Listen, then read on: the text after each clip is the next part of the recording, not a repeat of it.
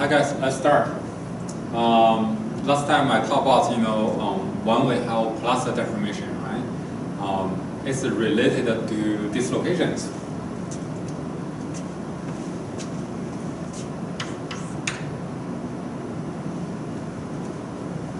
So we have cluster deformation.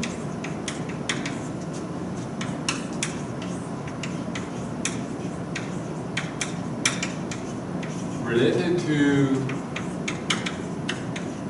dislocations.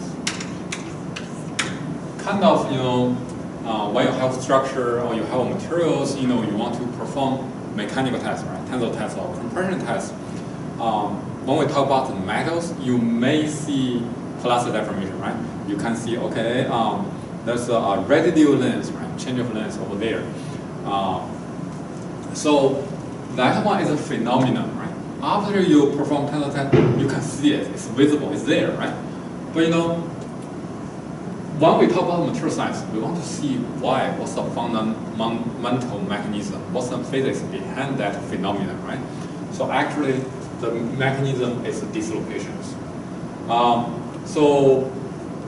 also when we understand the dislocations, we are able to using different techniques. To generate the dislocation or to decrease the dislocations or the number of dislocations, we can control, we can change mechanical performance of our structure, of our materials, right?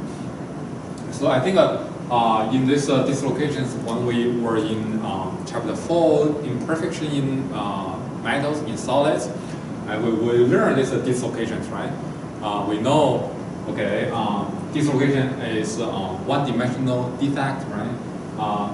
For dislocations, we may talk about the edge dislocation. That means we put an extra plane of atoms there. So then we have this edge dislocation, right?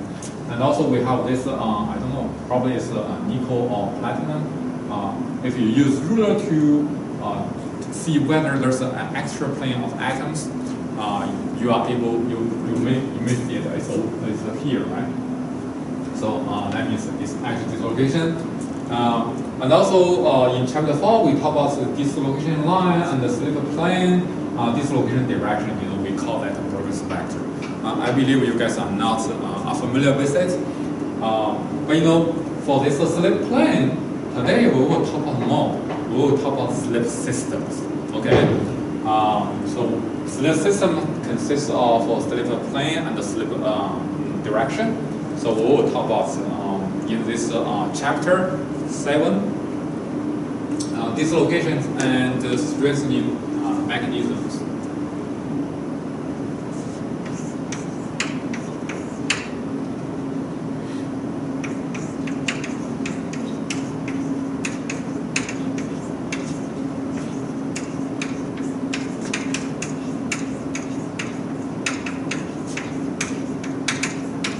And strengthening mechanisms. Okay.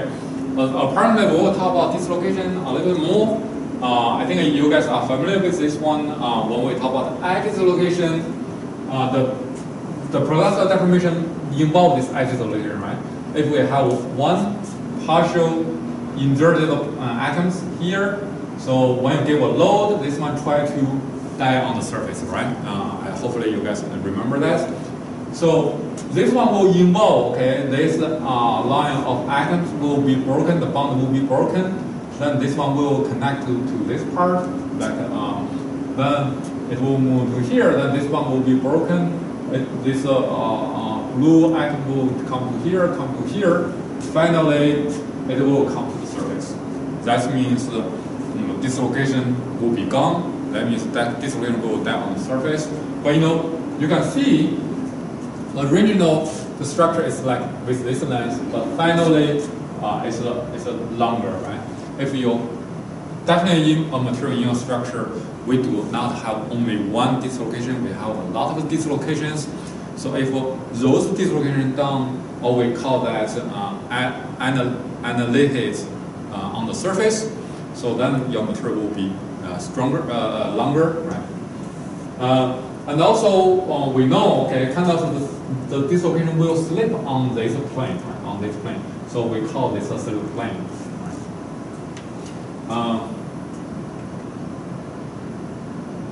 And also, if you look at this schematic, okay, dislocation slip to this direction.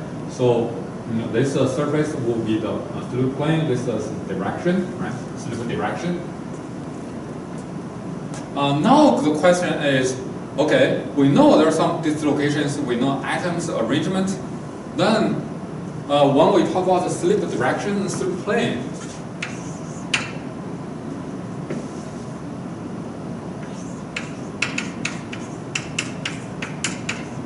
when we talk about slip direction and slip plane, because we have FCC crystal structure, we have BCC crystal structure, we have hexagonal crystal structure. So how do we know which plane, which direction the dislocations prefer to slip on it, right? So I want to ask you guys a question, like when you drive, you want to drive on the bumpy road, or you want to drive a really, really smooth road. Apparently, when you drive on bumpy road, it's not comfortable, right? But if you drive on the smooth surface, it's pretty quiet, right?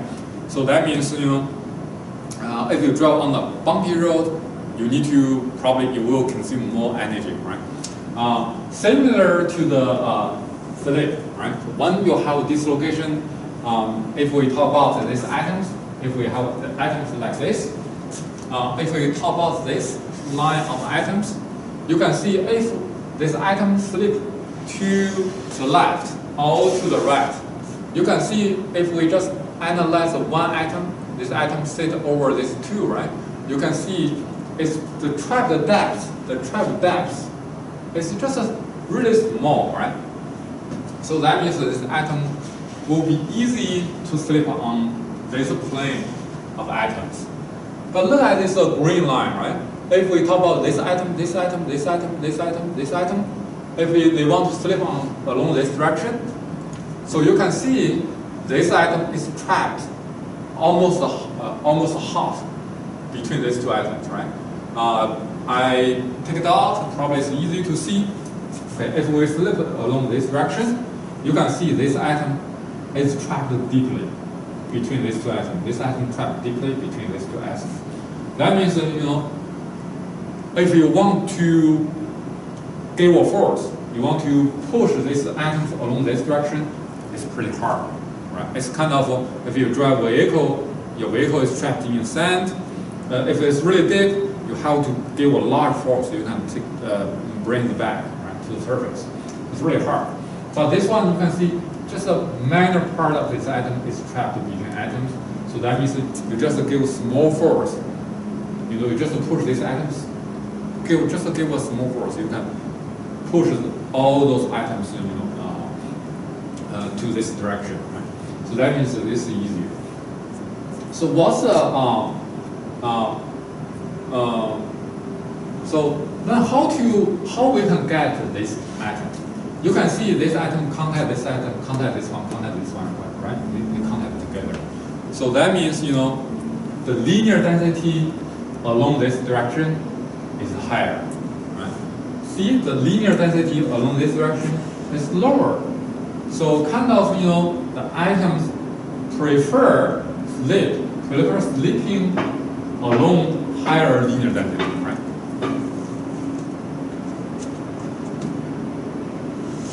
And also, similar to dislocation prefer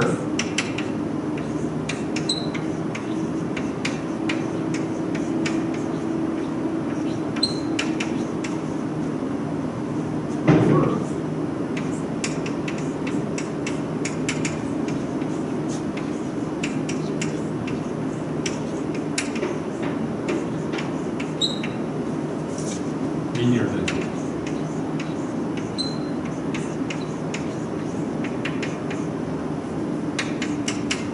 And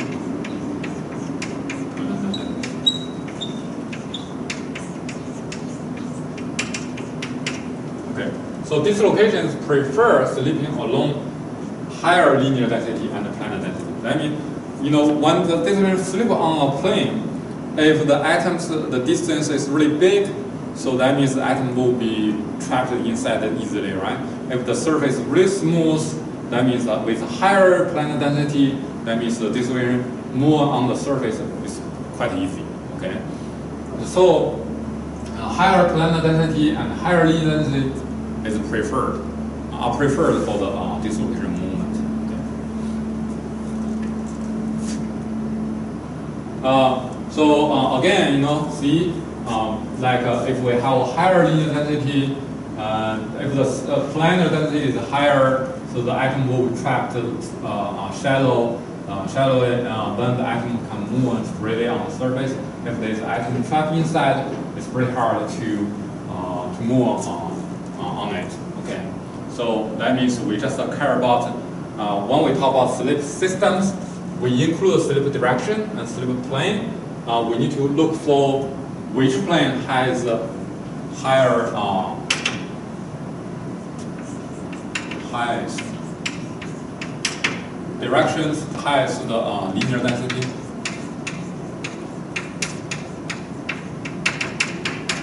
For the slip plane, we talk about, you know, we look for the higher planar density.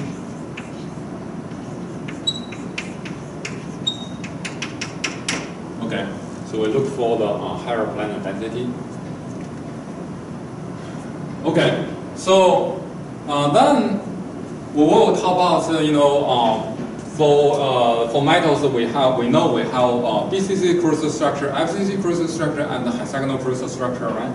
So let's see how many slip systems for that kind of crystal structure, right? And what are those? So first one we talk about FCC crystal structure, right?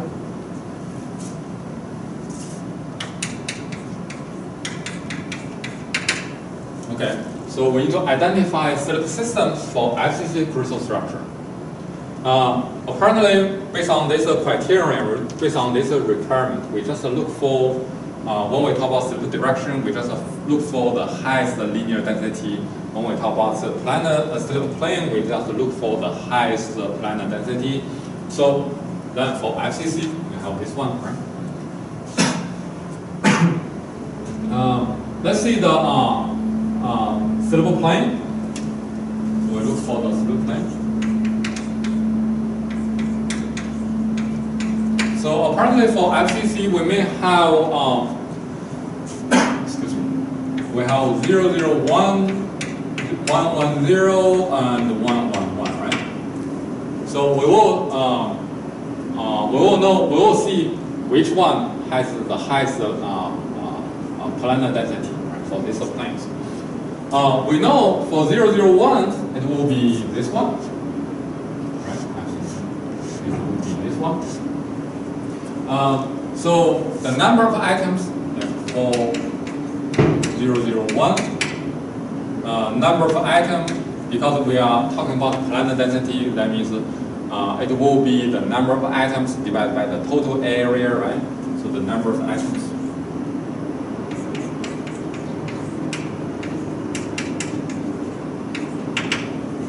For this plane, it's 001, right?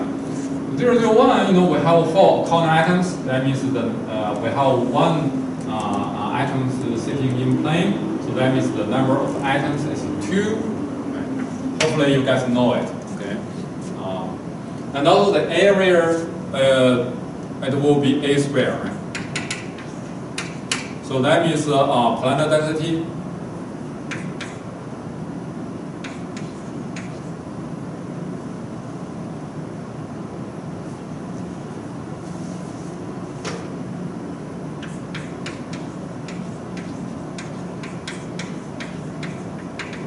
Density will be 2 A squared. For let's calculate 001. I don't know whether you guys can identify 001. So 001 will be this area. This will be 001. So then we have 4 corner atoms. 2 face-centered atoms. That means, the number of atoms will be 2 as well.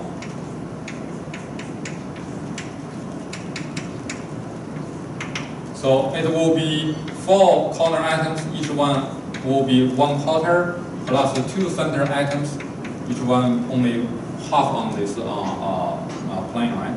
So it will be 2. Area will be, so this one will be root square 2a.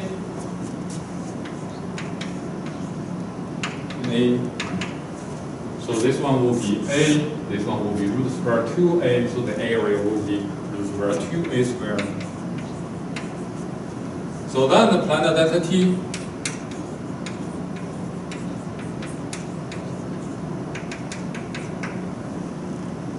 will be equal to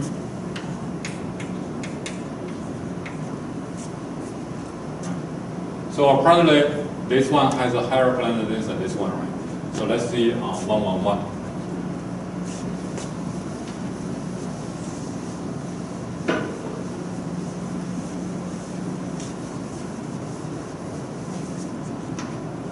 So for 111,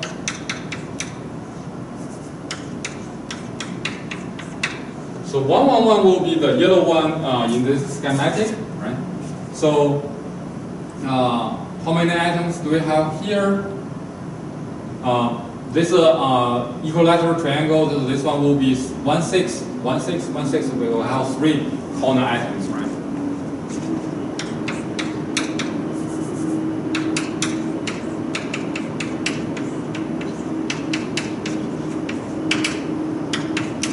We have 3 corner atoms. We have 3 face-centered atoms, 1, 2, 3. Each one is 1/2 of that atom on that plane. So that means we have 2 atoms as well. Area, okay. So in this equilateral triangle, the set length is root square 2a, right? So the area will be this one. This is the area, right? This one will be equal to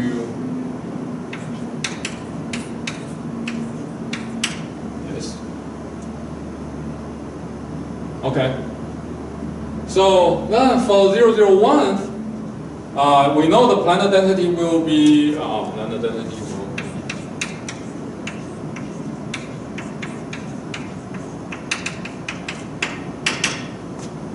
2. Okay, then let's compare which one has the highest planar density. One is here, one is here, one is here. The numerator is the same, right? It's 2. The denominator is this one less than 1, right? This one is 1, this one is larger than 1. That means, the plane 111 has the highest planar density, right? So that means the slip plane will be 111. Okay.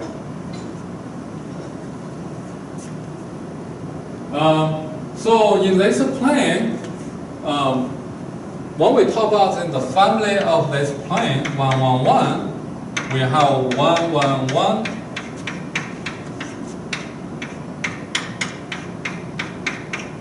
right? So no matter we are talking about this one, this one, this one, and this one, the planar density is the same because they are in a family, right? So planar density is the same. So I gave a schematic for 111, negative 1, 1, 1 bar 1, 1 bar 1 bar 1, or you can call, if you multiply by negative 1, it will be 1, 1 bar, right? So the planar density is same. It will be this number. So that means that the slip plane will be either this yellow one, or this one, or this one, or this one, right?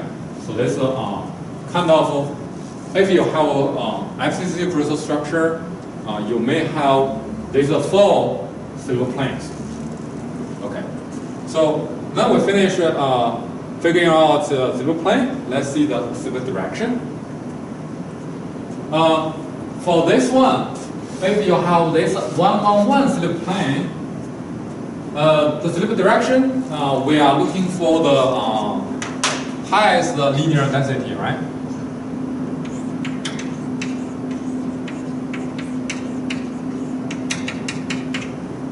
For linear density, right? So we still talk about the 0, 0, 1,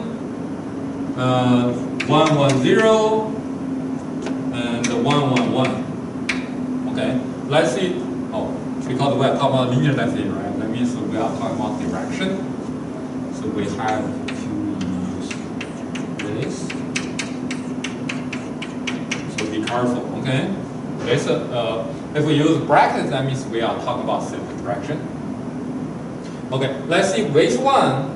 We know the direction with the highest linear density is the silver direction. So let's compare 1, 0, 0, 1, 1, 0, 1, 1, 1. In FCC crystal structure, which one has the highest linear density?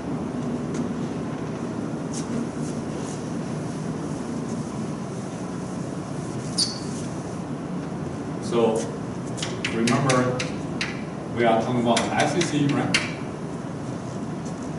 So 1, 1, 1 direction will be this. This direction is 1, 1, 1. So the number of atoms is 1, right? So kind of, if we assume the atom is like a diameter, we have half radius on this one, radius on this one, so total is 1. It's the half plus half. 1. So the linear density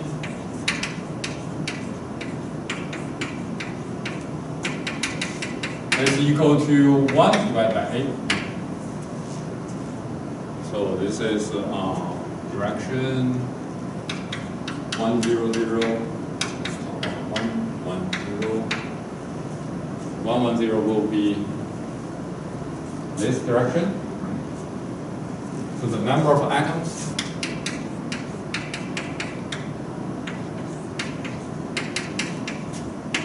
so we have 2 n atoms, right? So each one is half on this, plus this one sit on it, right? So it will be 1, 2. So the linear density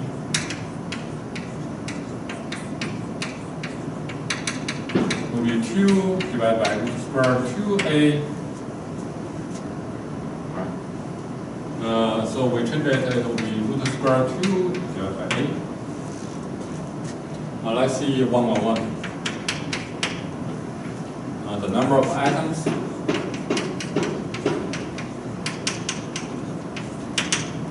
1, 1, 1 will be here, right? The number of atoms will be 1.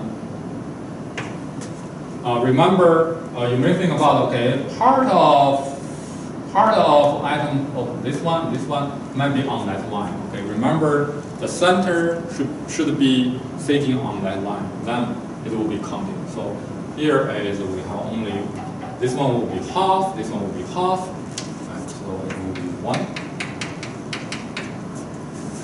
That body diagonal linear density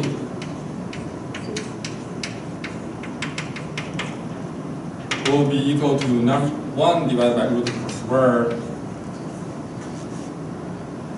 So that means will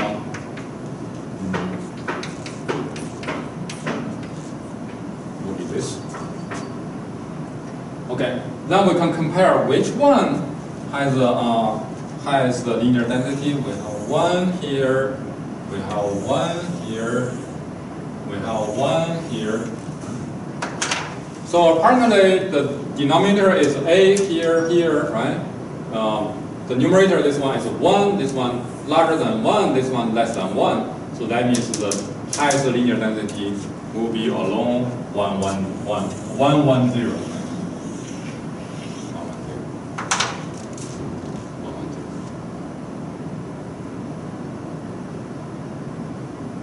Okay, so that means for FCC crystal structure, the Phillips system will be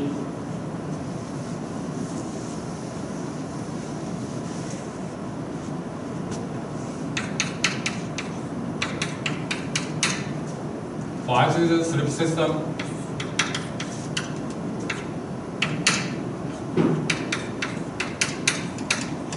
So it will be 111, 110, right? Because along this plane 111, it has the maximum planar density. Along 110, it has the maximum linear density, right? So certain direction. Then, okay, so this is a family of plane. This is a family of direction. So we want to know how many slip systems in FCC crystal structure. Okay, just letting you know, guys, if we have this plane can flip this direction and this direction, but there's no difference. So we just count one. For this one, we can flip this direction, we can count one. But this flip this direction along this direction, so we count one. So that means, you know, if we talk about this plane, this is a plane, right? We have three directions. One is along AD, so it's a -1.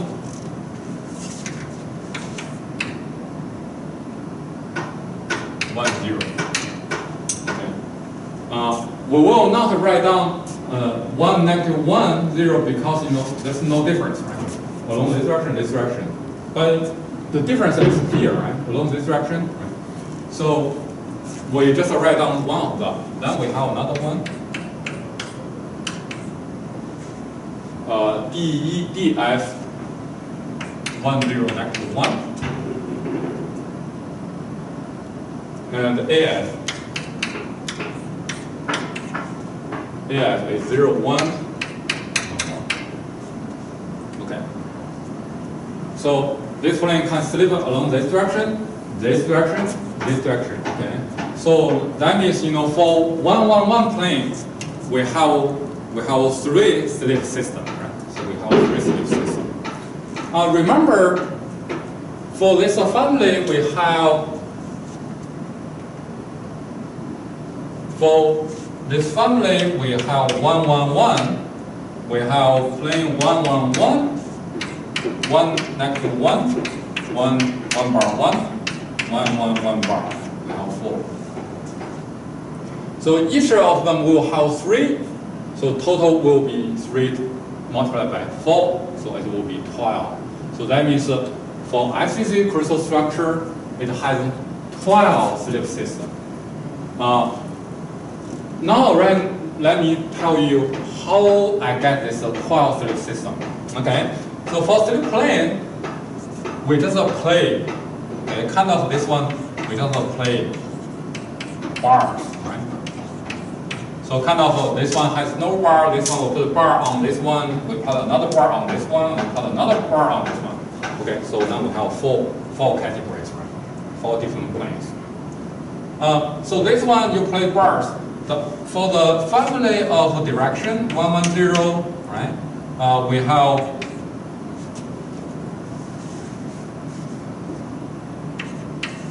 we have 110, we have 101, we have 110, 101, 11011, and we have 1 bar, 10, 1 bar, 01, and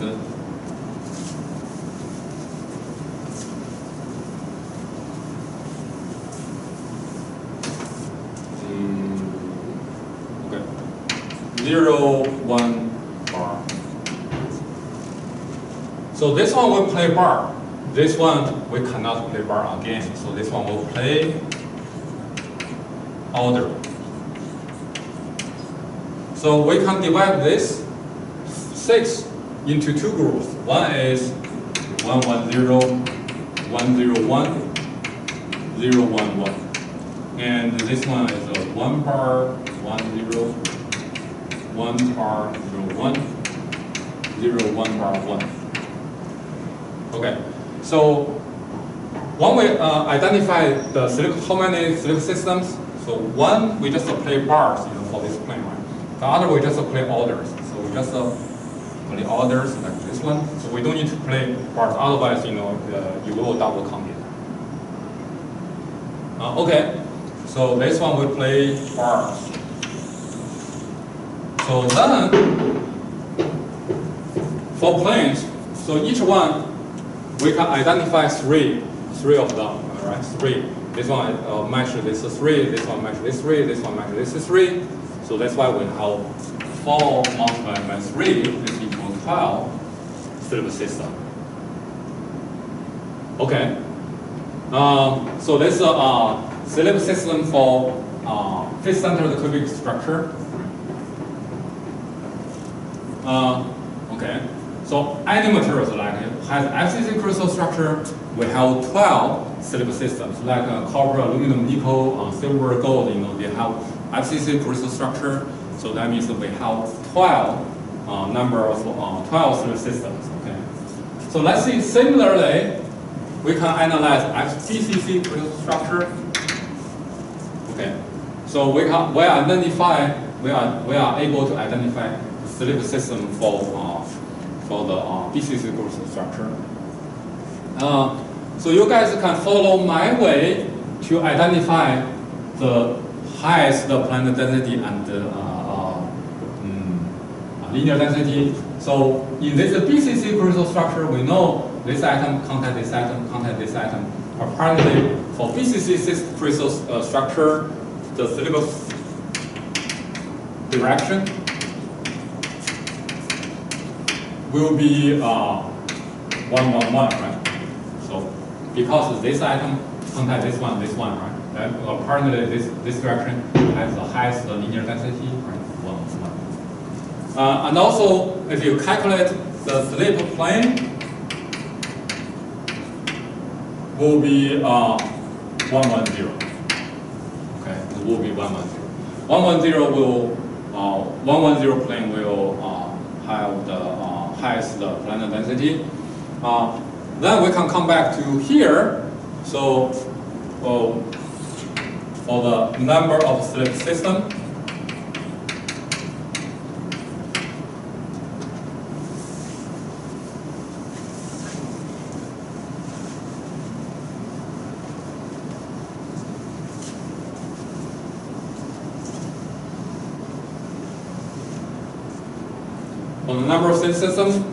so for this direction, so because we are familiar to play bar on this 1 1 1, right? So the direction we have 1 1 1, 1 bar 1 1, 1 bar 1, 1 1 1 bar, right?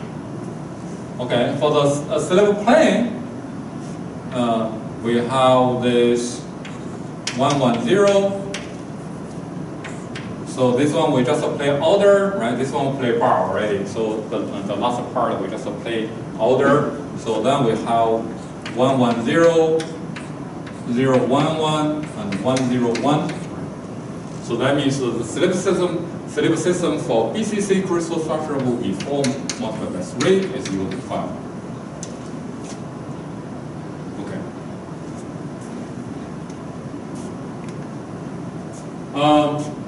So actually, for BCC, we may have other the Silic system like a 2 1 1, 3 2 1,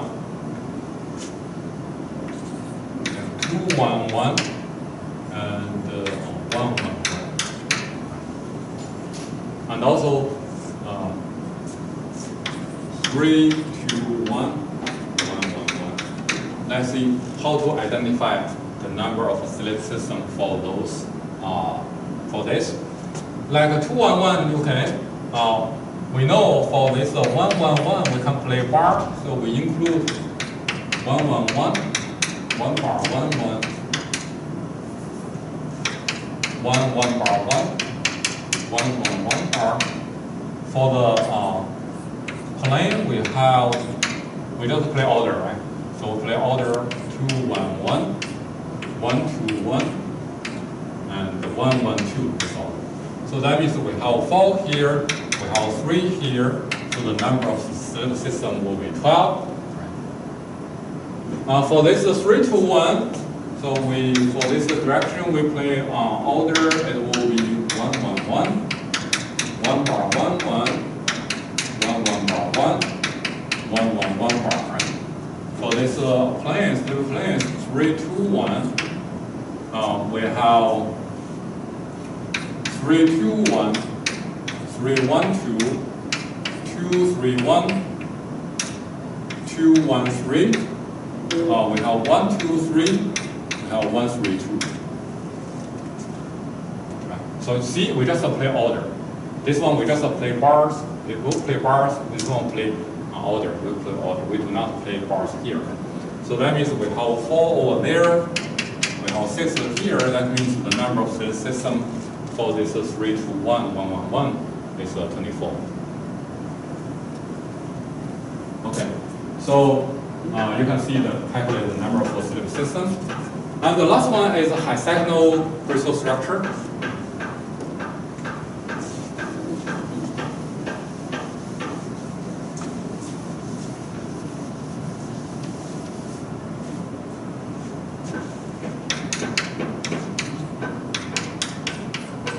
For hexagonal closed packed crystal structure, I think you guys know, and if we can give a direction, right, in a hexagonal crystal structure, we have to translate from 3 index system to 4 index system.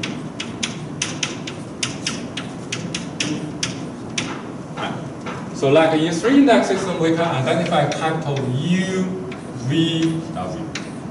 Then transfer to 4 index system is small u, v, t, w.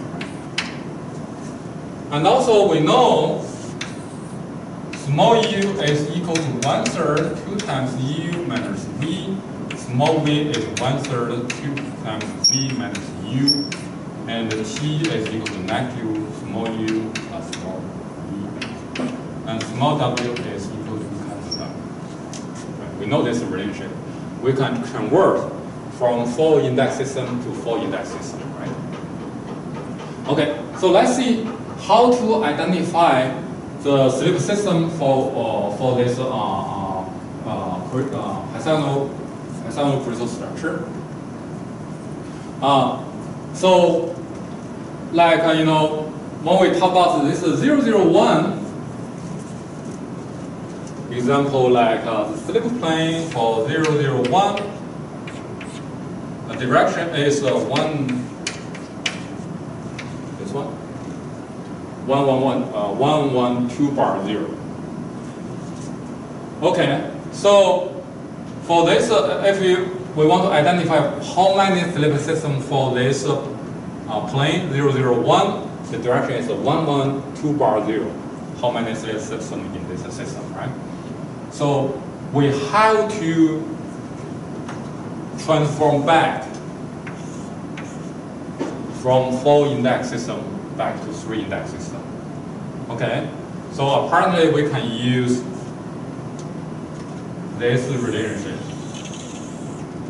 Okay, it's a little bit complicated, right? But we are able to do it. So if you transform back, this one will be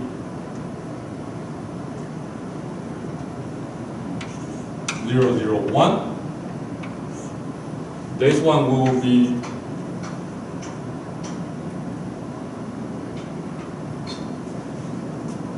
This one will be 110.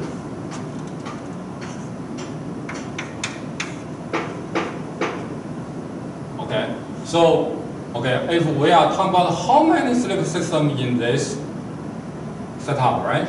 So we have to transform from 4 index system back to 3 index system. Okay. Then we just play bar and order. So this one we play bars. So this one we have only 001 because the other one is 001. you know, 001, 100, we just play bar, all right? This will play bar. So we just put a bar there, does not change, still same, right? We just multiply by negative. So that means we have only one here. For this direction, we have 110. We play order, right? 101 and 011. So that means that we have 1 multiplied by 3. So we have 3 slip systems. Okay. So we have slip system in this 110, 112 bar 0. Similarly, so this one we can convert into back to 100. So we still have 1 here. So this one we have 3. So this one, the number of systems will be 3. This one we will convert back. It will be equal to 301. So then we play bar here. We have 301 and 301 bar. So we have 2 here. So here we have 3, right? Then the total number of slip system for this setup is 6. Okay, so this is a slip system, right? So we talk about this mechanism, right? Kind of the dislocation cannot transport randomly, right? It should follow a mechanism or physics, right? So that one should satisfy the slip plane should with highest planar density, and the direction should with highest linear density. That's physics and the mechanism.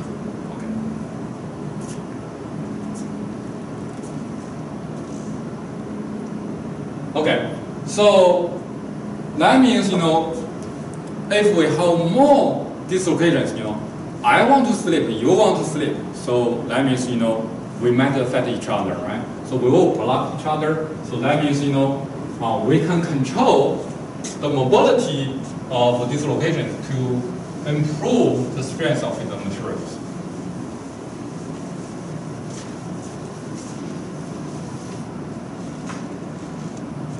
So first one we finished talk about you know, velocity deformation.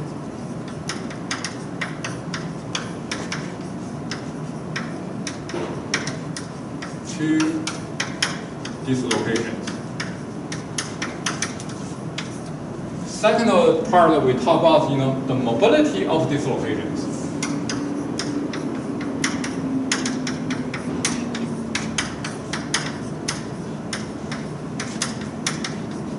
With the yield strength or the strength.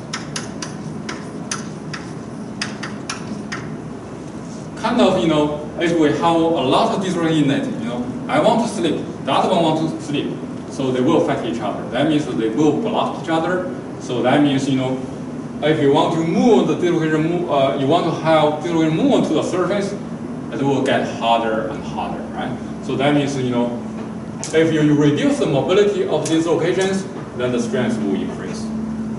Okay, so that is the strengthening mechanism. So we can increase the difficulty of mobility of dislocations. Right? Then we have 3 mechanisms for reinforcement or strengthening.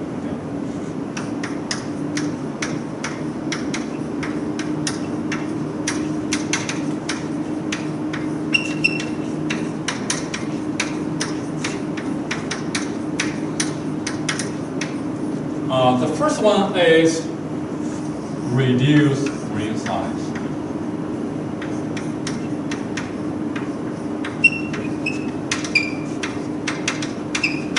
Okay, the first mechanism, the first strategy is to reduce grain size. So let's see how or why when we reduce grain size, the material will get stronger. Okay. So if you have a perfect crystal structure with no defect, right? So you can have a line, a column of atoms, a column of atoms, a column of atoms.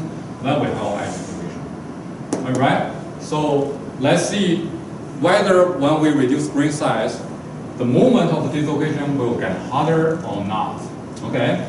So this one try to get to the surface, And finally, it will reach to here. We call this a green boundary. Because, when we reduce green size, right? So at the beginning, if we have only one green, right? We have only one green.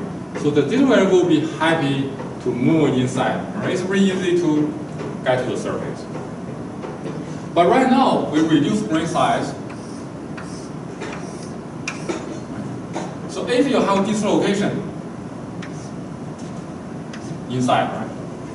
This dislocation definitely want to move to the surface. Want to move to the surface. Then this movement will come to the green boundary. Okay, because this direction has the highest planar density and the linear density, so this dislocation has to turn the direction. So that means, if we just walk to this direction, I don't need to think about it, right? I will consume less energy. But you let me, okay, go to that direction, go to that direction, go to that direction, go to that direction. Kind of, I need to memorize, right? When I think about that directions, I need to think hard, right? It will consume more energy. Similarly for movement or mobility of dislocations. So this one has to turn this direction. Maybe next time I have to turn to this direction. So that means it will consume more energy. Right? So this one will come to here, finally come to here, then come to the surface. That means, the green boundary will block the movement, the mobility of dislocations. So that's why when you reduce the green size, actually we increase the number of green boundaries. Then these green boundaries will block the movement of dislocations. That's why the material will get stronger, right? Because the mobility of dislocations is weaker, right?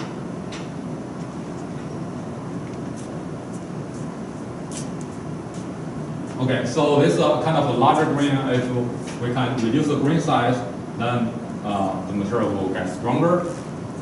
The second one is the solid solution strengthening.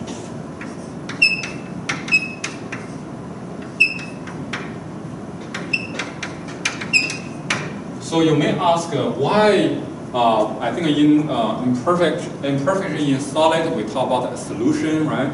Solid solution, that means if you have pure copper, you can solute some zinc atom or some copper atom in it, right? Then we call this a solid solution, right? Why this solid solutions can increase the strength of your materials? Actually, this is the concept of alloy. Okay, so if we do not have this, impurity atoms, the dissolution will move to the surface happily, right? It's really easy, right? There's no block.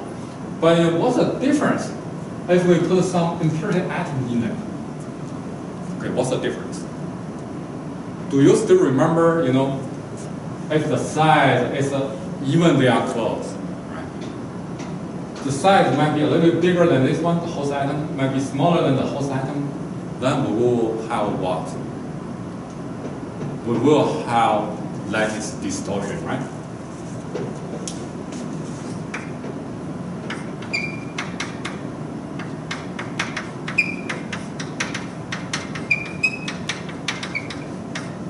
Okay, so when we replace host atoms with impurity atoms, we will have lattice distortion, right?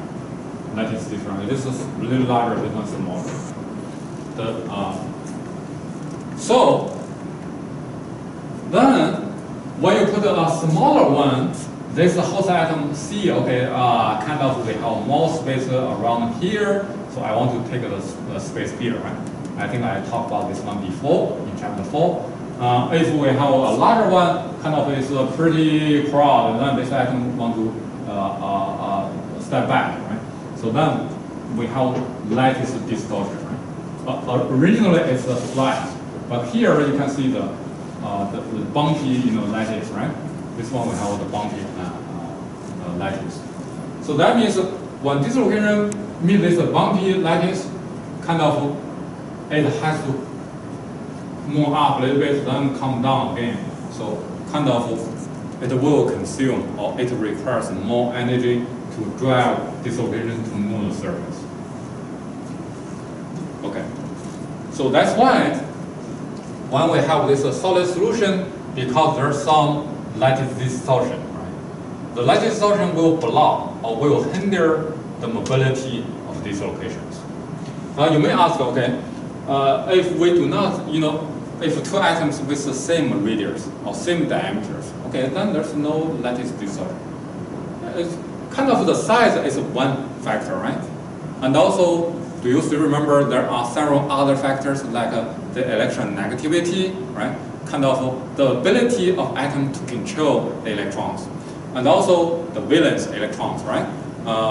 So there's several factors. So kind of there's no identical atoms, right? If we talk about if we compare platinum with nickel with copper, no matter what, because they are different. So the difference might induce this lattice distortion. Okay, when you have lattice distortion, it will hinder the moment of dislocations. So when you have this solid solution, right? Solid solution in host atoms, because you have lattice distortion, then the tensile strength will increase, the yield strength will increase, but the ductility will decrease. So kind of, if the material is getting stronger, then the ductility will get weaker. Okay, so that's why, okay, when you increase the strength, when you increase the yield strength, then the ductility will come back. So it's always, there's a contradiction between strength and the toughness, or the strength and the ductility. If you can make a material with a higher ductility, higher strength, then you will be famous. Okay. So, and also that's the goal of material science, right? The last one, the mechanism is, we call that cold working, or we can call that spring hardening.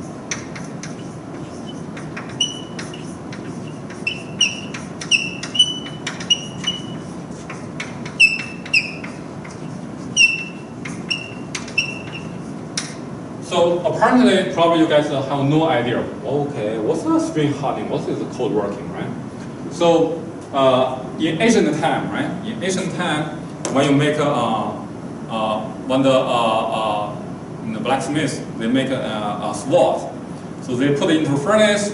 Then it will get really hot and red color, right? You can take it out and use hammer to hammer it. When you hammer it. That one kind of we call that you hammer it and then you put it into cold water. So kind of we in that time with that work we call that spring hardening. And also another way is cold working is. We just have a piece of air. You just you hammer it, you change your shape, and you can make an edge. Kind of you do not increase temperature, but you just hammer it. So that's one we call that cold working, right? We do not increase temperature. So and also this we call that spring hardening. So what's the relationship between strength and this spring hardening? Kind of when you hammer it. You will give plaster deformation, right? Because when you hammer it, it will not come back. It's not a plaster deformation, it's a plaster deformation, right? So when you talk about the plaster deformation, that means we generate dislocations. Right? So let's assume at the beginning, assume there's no dislocation, but you hammer it again and again and again, you will generate a lot of dislocations. Remember, so when you generate a lot of dislocations, then the material will get stronger, right? So that's why cold working can increase the strength of the materials. Okay, because at that time the dislocation will fight each other. So they want to move to the surface. This one to move to the surface. They will block each other. Right?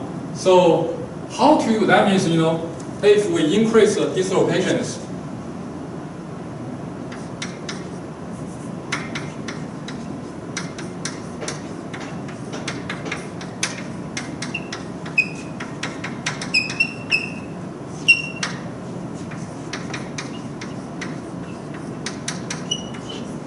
strength will increase, right? Back to the heat treatment, right? So you hammer it, you increase temperature again, you hammer it, then you just put it into cold water. So kind of, we call that rapid cooling, right? Then, if you keep that temperature, dislocation will merge together. But you just put it into cold water, then the dislocation will be frozen. So that means you will have a lot of dislocation in it. Once you have more dislocation inside the material structure, then the structure will be stronger. Okay. So cold working you just increase the number of dislocations. Okay.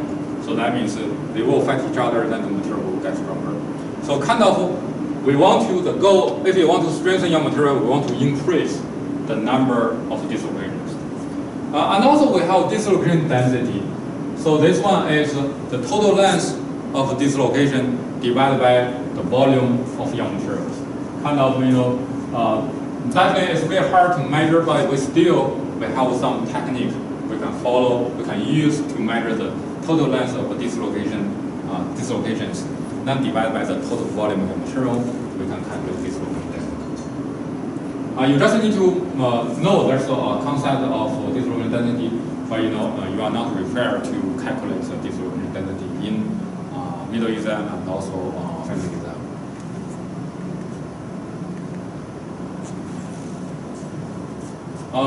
So for the forming technique, right? Like if you have plate, you want to cut down the size, reduce the thickness, so you can perform rolling, right? So you have roller, they roll together. Then you have big plates, then you have a thinner one, or you can draw it. You put this one down the road, this die down the road. You just draw it. So you can form a structure. But this one is kind of cold work. We can calculate the percentage of cold work.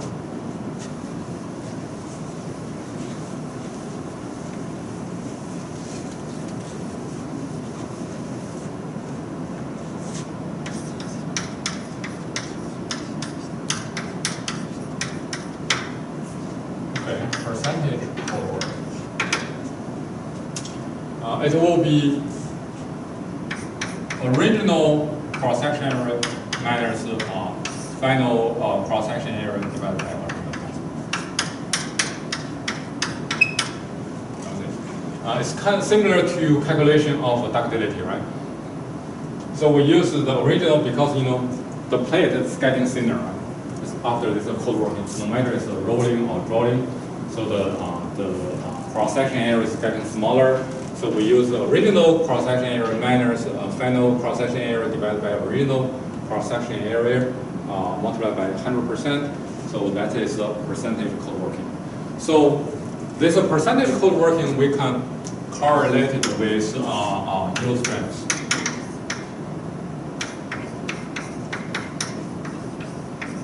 And ductility.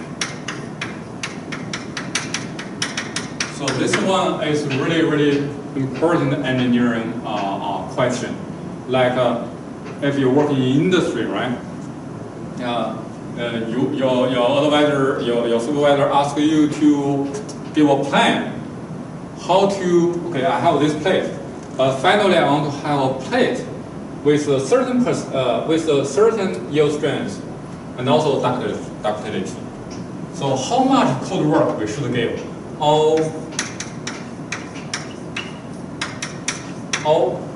What kind of plan for the heat treatment, right? So this is a really good engineering problem.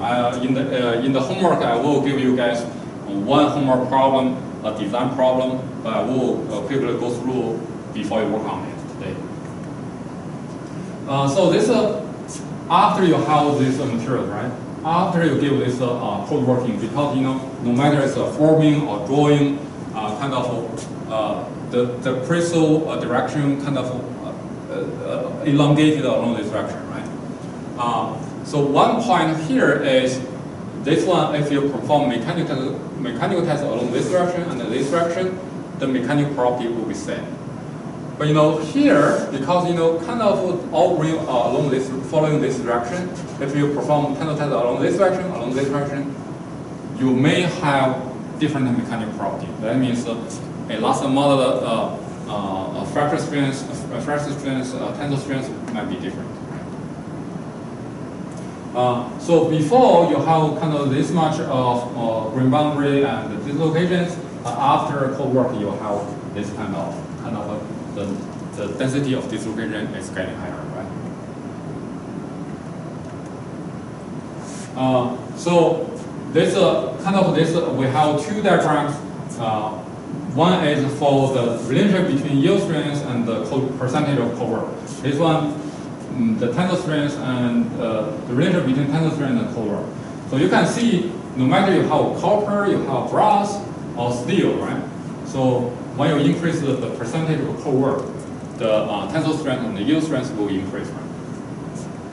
And another diagram is the ductility between ductility and the cold work. So when you increase percentage of cold work, so that means the ductility is dropping, right? It's decreasing. So that means when you increase cold work, that means we increase the number of dislocations, we increase the dislocation density, then the yield strength and tensor strength will increase, but ductility is getting weaker, right? Getting smaller. So this example question, like if we have a sample, we perform 0%, 4%, 24% cold work. So which one is which? Apparently, if we have more cold work, it will get stronger. So it's 24, this is 4, this is 0.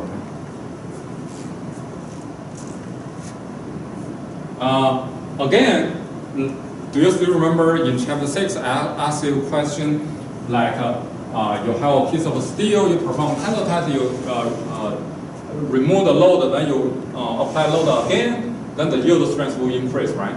Kind of, when you have this plastic deformation, you already generate a lot of dislocation inside here, right?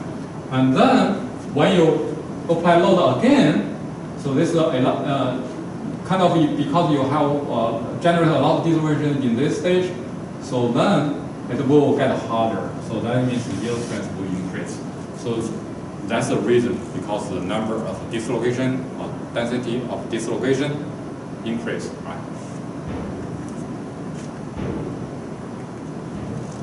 And also, this kind of we just apply a cold work, but the mechanism is dislocations.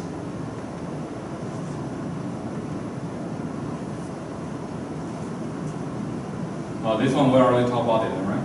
Determine the cold work. Oh, that's a question. Okay, so originally if you have this material like this materials, but after rolling or rolling, you have this structure. So here is because it's a polycrystalline structure. That means the material will be isotropic. That means no matter which direction you carry out tensor test, the mechanical performance will be same. But this one, because of all grain following this direction, following rolling direction, so if you carry out the mechanical test along this direction and this direction, you may have different mechanical performance. So that means this material will be an isotropic materials. Okay. So here is three mechanism to strengthen metals, reduce grain size, solid solution, and cold working, or you can call that string hardening. But if we just perform, or after we perform cold working or solid solution, but the material is too strong, but I want to have more ductile materials. Is there any way we can use to reduce the strength and increase ductility? So yes, there are three strategies as well.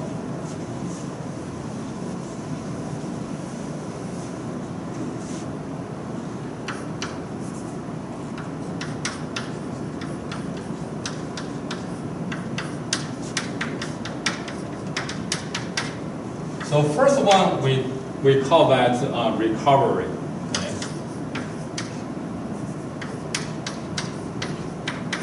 The second one is recrystallization.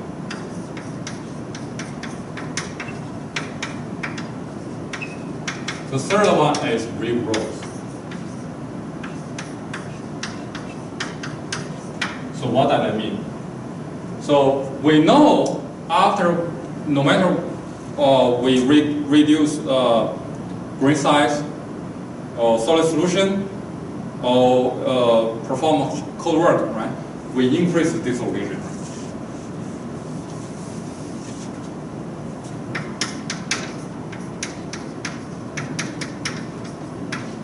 Then strength will increase, then ductility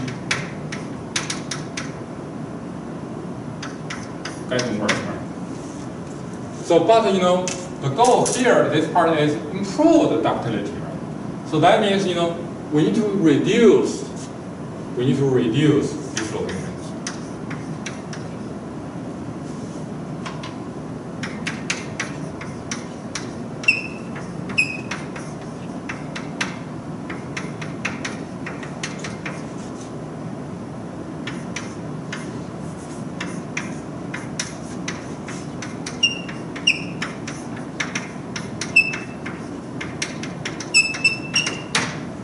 Reduce. If you want to increase ductility, that means we should reduce dislocation, right?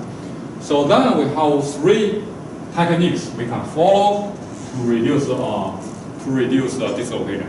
The first one is recovery. What does it mean?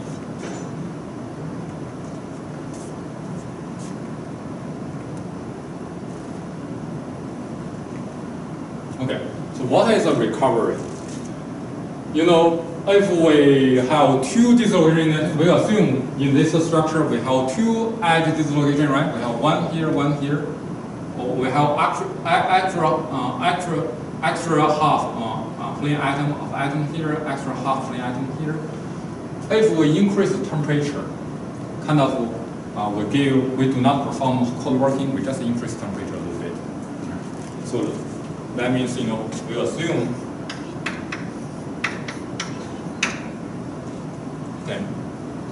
We increase temperature, but we control the temperature less than 30% of melting temperature.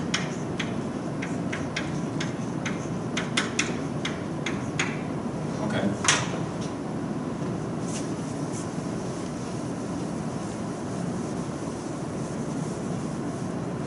Kind of, we have this structure, right? We have two edge dislocations. We increase temperature, but we control the temperature less than 30% of melting temperature. Then what will happen? So, kind of you give some energy, right? So then some other, because we have some atom here. So this atom, when you give this energy, this atom would diffuse to this place. This atom will diffuse this place, this atom diffuse this place. Kind of these three atoms fix the gap here. Okay. So it will kind of, these edge dislocations will connect together after you give these three atoms. So apparently, if you want to make it happen, you have to give some extra energy.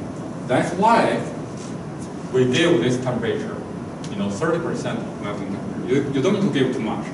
You know, then other atoms will diffuse to this space, then connect to this edge dislocation together. So that means, you know, in this process, the number of dislocations is decreasing.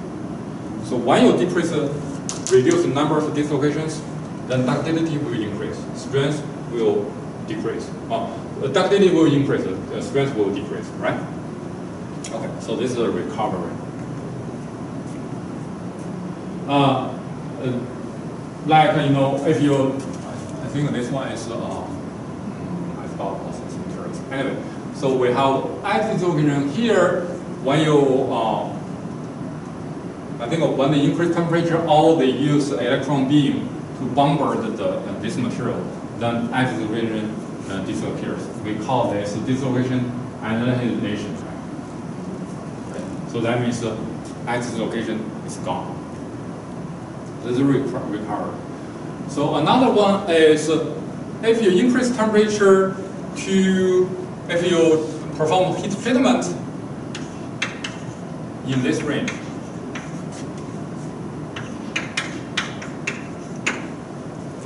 Okay.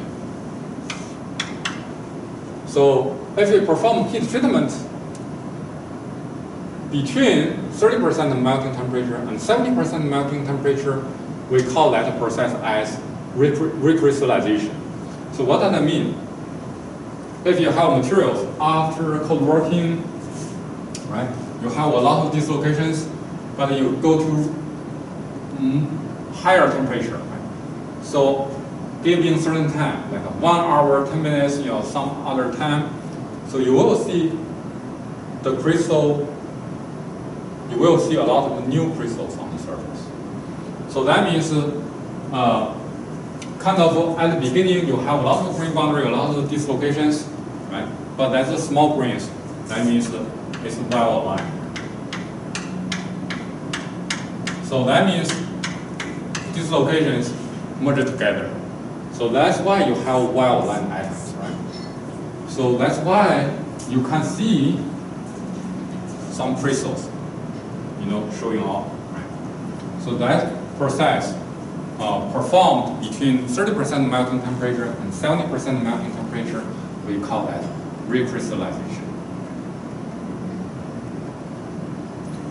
So kind of after 4 seconds, after 8 seconds, you can see big change, right? So you can see a lot of crystals coming out, a lot of crystals. So because you go to really high temperature, this process is really quick.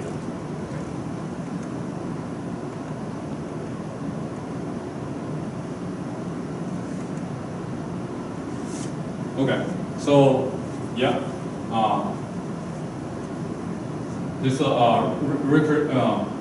recrystallization temperature between 30% and 70%.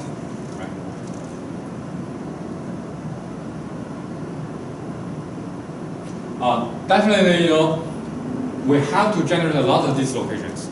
If there's no dislocations, it's unnecessary to perform recrystallization because if there's no dislocation, then how dislocation merge each other, right? So that means you have to perform cold work, then you can recrystallize it. Right? The last one is grain growth. Grain growth are kind of between 70% melting temperature and melting temperature. Because you want to keep it as solid, so you want to go beyond melting temperature. So kind of grain growth is kind of large phase. Large phase is small phase, right? So when you increase high temperature, then the small grains, the atom will merge to the large grains. So then finally you will have large grains left only.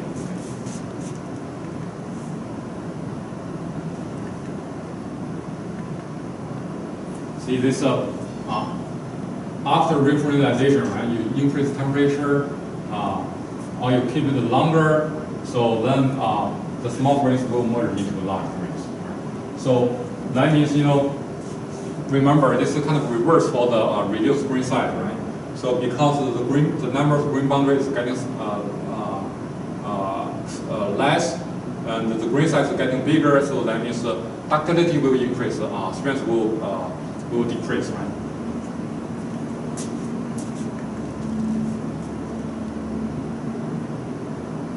So this is after cold work, you have a lot of dislocations. This is after the new crystals are jumping out, we have more crystals. Then we have kind of almost all dislocations are gone. We have a lot of grains. Then we have large grains. We have really large grains. Right? See, we go to really high temperature. Right?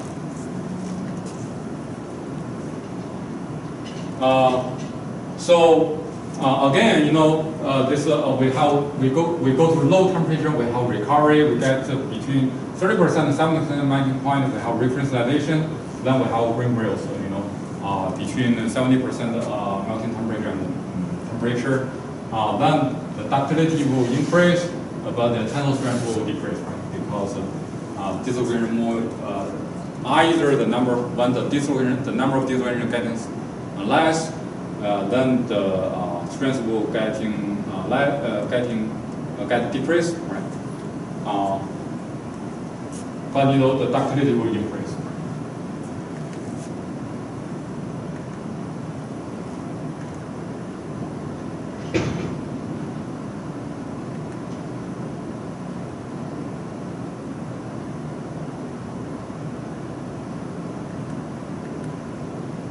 Okay, so when we go to large grains, again, when we go to large grains, the number of grain boundary will get less, so that means the ductility will increase, the strength will decrease, right? So this is the last slide for chapter 7.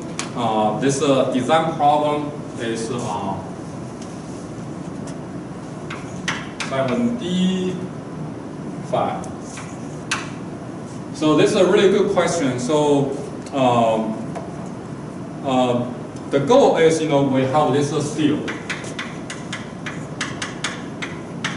Okay, so we have original diameter is 11.4 millimeter, and the goal is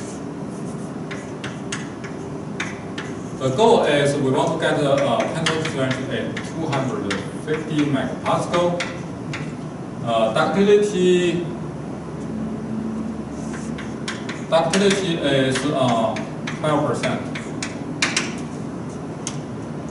and the final diameter should be 8.9 millimeter. Okay, so this is the information from the problem. Okay, apparently you can use this two diagrams, right? So you have this steel. The goal is we want to have the final product. We want to have the tensile strength is 825 megapascal. Elongation should be over 12%. The final diameter, okay, this is requirement. Final diameter is 8.9. So then the question is, ask you to design a route or design a plan how to, no matter you perform cold working or heat treatment, how to get to satisfy this criteria requirements. So you may think, okay, for this 1040, before you perform any cold work is around 600, less than 700, right? That means we have to perform cold work. The question is, can you perform cold work directly? So then you can calculate if you just perform one step cold working. Right? So this one will be 40% cold work. 40% cold work. So if we have 40% cold work, okay, the strength will be around almost 900, right? About 825. Let's satisfy this one, no problem. But when you come to this relationship between ductility and cold work, 40% the ductility is less than 10. So that means you cannot satisfy this 12%. Now how to do it? That means one step is cannot does not work. So then you need to kind of one step does not work. You have to perform two-step work. So you can see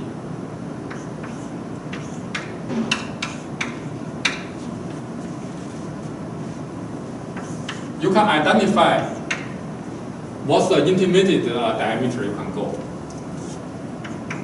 Right? Like you want to, if you want to get this 825, so the cold work should be 70%. If you have 12% ductility, that means cold work should be 20%, right? So then you can select a number. Let's assume we want to get 17%. Between 70% and the 20% of cold work will work, right? So you just name any number between them. Let's assume just a middle number. So you can calculate to get this code work from this intermediate diameter to final diameter. So based on this code work, right? So you can get a number. So this one you can get it, right? Then from kind of from here to here, you just perform 18%, 18.5% code work. You can get it, right? You will have this. You will satisfy this requirement. So then, from D0 to DI, you just perform code work, right? Then code work. Then you have to perform heat treatment, kind of recrystallization or regrowth, right? Then after you have this one, kind of the dislocation is gone, but you already reduced that. So then you perform the second code work, from DI to DF. So then you can reach the goal. So this is a really good design problem. I hope you guys can work on it carefully. If you still have a question, let me know. But I just give you some hint here. Hopefully you can do it independently. Okay. Thank you guys.